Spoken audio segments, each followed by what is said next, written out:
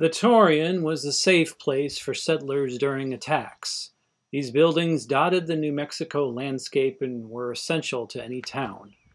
The grounds across from it was the secret location of Billy the Kid's meeting with Governor Lew Wallace.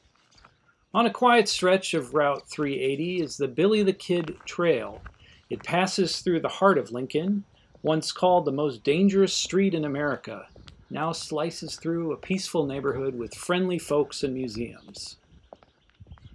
Lawlessness was carried out nearby on April 1st of 1878, as the regulators gunned down Sheriff William Brady and Deputy George Hinman on the spot. Billy the Kid and his pals hid behind a wall near John Tunstall's store. James Dolan, Lawrence Murphy, and John Riley ruled the town with their dry goods store, called the House. But an Englishman named John Tunstall came to town in 1876, wanting to niche out his fortunes as a rancher and store owner with his friend and attorney Alexander McSween. Cattleman John Chisholm would fund their operations. The two sides had various people in their pockets. The Dolan faction made friends with Brady and the Jesse Evans gang, while Tunstall and McSween had the regulators. On February 18, 1878, Tunstall was murdered by the Jesse Evans gang, a directive of the Santa Fe Ring, a powerful political entity that protected their vested interests in the state. It was corruption that really killed Tunstall, as he started to gain an edge over the so-called House. Tunstall and McSween are buried behind the store. John Chisholm's success in cattle a year earlier marked him as a target of the Santa Fe Ring. A brief range war ensued, killing 2. Now this area sits atop the McSween home that was decimated when the regulars made a final stand on July 19, 1878, against Dolan's sheriff George Pepin and his men. The house was caught fire and the regulators were forced to flee as McSween and 3 others lost their life. Ironically, a butcher shop was put in its place.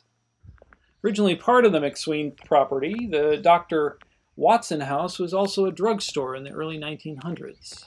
After Tunstall and Brady, violence escalated for months in the Battle of Lincoln, a 5-day shootout where Dolan roosted snipers in the Torreon, and the standoff, as mentioned earlier, took place, leading the regulators to run.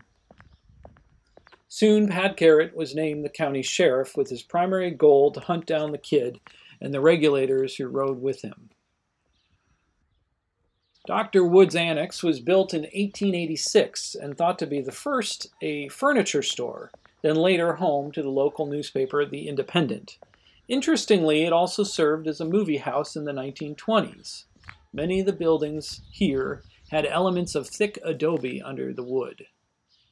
Lincoln is wedged between New Mexico's Sacramento and Capitan Mountains. In the mid-1800s, Mexican families settled in what they called the place by the Pretty River.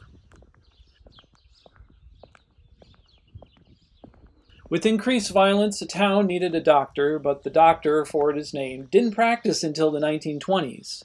In the early days, would have called on 29-year-old Dr. Taylor Ely, who was in Lincoln during the battle. Ely was said to have even officiated at Tunstall's funeral. Unfortunately, that decision and his friendship with McSween pitted him against the Dolan's faction. He was also a witness in the murder of Brady, but chose to instead go to the aid of a regulator named Jim French.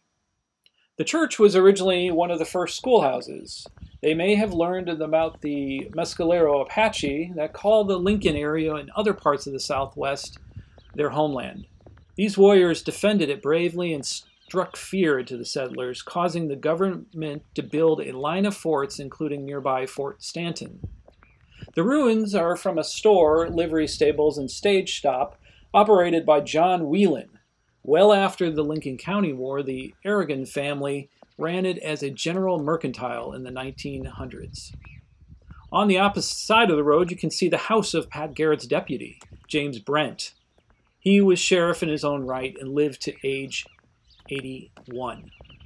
Behind the ruins is the Wortley House, built in 1874 and once owned by Pat Garrett. It is famously known as the location where Deputy Bob Ollinger took his last meal. On April 28, 1881, while the kid was in prison and awaiting execution, Garrett left town presumably to get lumber to construct a gallows. Ollinger took several prisoners for a meal at the Wortley. The kid was left behind for fear of him trying to escape. For this reason, the kid's meals were delivered to his chained-up location in the L.G. Murphy Company headquarters. He was literally locked up in Murphy's room. The building, not so coincidentally, also acted as a new courthouse. Apparently, Bell had taken the kid to the outhouse, where the kid notably freed one of his hands. Upon climbing the courthouse stairs, the kid wrestled with Bell and his gun, and it discharged. Bell made it out the back door, but died soon after. Ollinger heard the gunshots and thought Deputy Bell had killed the kid. In a rush, he ran into the street and was shouted at from a second-story courthouse window. But the kid blasted him dead, having stolen a shotgun from the armory next door. As we come upon the courthouse, we pass the Bank Exchange Saloon, constructed in 1885. The La Paloma bar stood beside it. The Murphy Dolan store was fully converted into a courthouse in 1881, and here in April, the kid made his final escape, shooting Bell on the staircase and Ollinger from the northeast window.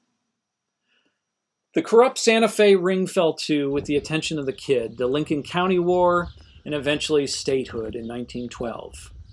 Outside seeing this beautifully preserved town is Old Lincoln Days, held in August, where a reenactment portrays the kid's escape. The Wortley now is a historic bed and breakfast where one can absorb all the history and sleep soundly to a night sky full of stars. This is Biographies of the West. My name is Lorin Morgan-Richards. Until next time.